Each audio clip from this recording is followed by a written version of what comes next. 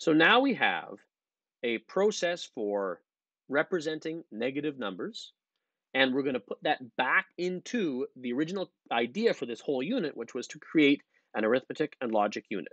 We have a machine that can add and subtract negative and positive numbers, and we're going to put around that extra logic to allow us to do things like increment and decrement. We're going to allow us to do things like logic functions and or not. We're going to choose between one of these answers, and we're going to provide flags that will give us information about these answers. Okay, so this is the whole process. First, we're going to build an adder. This is, again, our whole process. We're going to start with an adder. This is a single bit slice for this adder. And we're going to want to be able to do one of two things with this adder. We're going to want to be able to add a number to a positive number. We're going to want to be able to add a number to a negative number. We're also going to want to be able to add 0 to a positive or a negative number. Why would we want to do that? Well, if we add 0 to a positive number, that just gives us the number back again.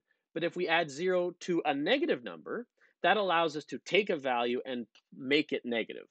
So we can make b plus or minus, which allows us to actually convert a positive number into a negative number through this arithmetic and logic unit.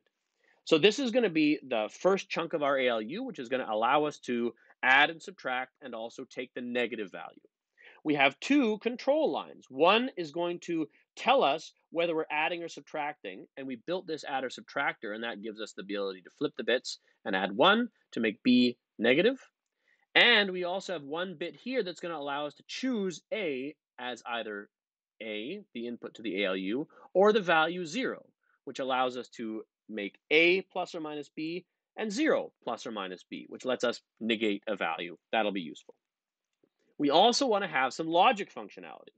Now, this is very straightforward because all we have to do is put a bunch of logic functionality down and then use a big multiplexer to select which of the logic functions we want for each bit.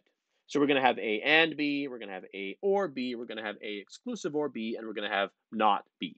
Not B equivalent to and similar to negative B, which we were going to build from the arithmetic side.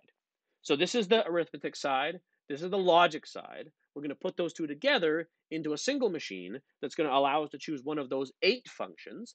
And then we're going to think about how we can identify information that is the output of these things in flags. We'll do the flags first, apparently.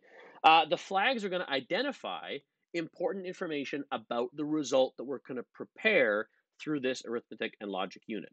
There are a whole bunch of standard flags that you can look up, but in general, the 4 sort of fundamental flags that we're going to want to look at is N for negative, to say if the result is negative. This is going to be useful for comparing two numbers together, right? A comparison operation is just subtracting and checking the sign. If it's negative, then one was less than the other. We're going to want a 0 flag to say, did this comparison, subtraction, whatever, result in a value of 0, which is equivalent to, are these two numbers the same? Because in a lot of cases, we're going to want to detect whether these two numbers are the same or different. And that's going to just be a big NOR of the final output. Are all the values 0?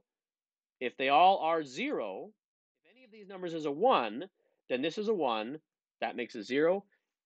If all of these are 0, this makes a 0. Flip the bits and it's a 1. And so the Z flag is just a big NOR for the whole thing. Then we have our overflow flag, which we already talked about, which is going to compare the carry in and the carry out of the topmost bit to tell us whether the result fits in the 2's complement representation. And we're going to also want to have the carry out if we're doing unsigned addition and subtraction. So those are the 4 flags: negative, 0, overflow, and carry. And we call overflow V because calling it O would be really confusing because O looks like 0 and there's zeros everywhere. So we're going to call the overflow V. That's just a traditional standard thing we do.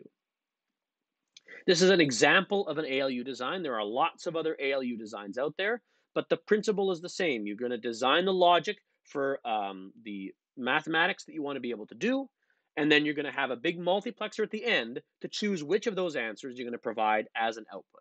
So in a lot of ways, it's similar to the register design that we did, where we provide these options and then use a multiplexer to choose one that we're going to make use of. So now this looks complicated, but we have all of the logic that we need to make this happen. So we have 2 inputs, A and B. They are presented to all of the logic. We present A and B to all of the logic and all of the mathematics, and then we choose with multiplexers which of these two we want to have. So S0 and S1 are used as control logic for the logic side and for the arithmetic side. And then S2 is used to choose whether we're using the logic side or the arithmetic side.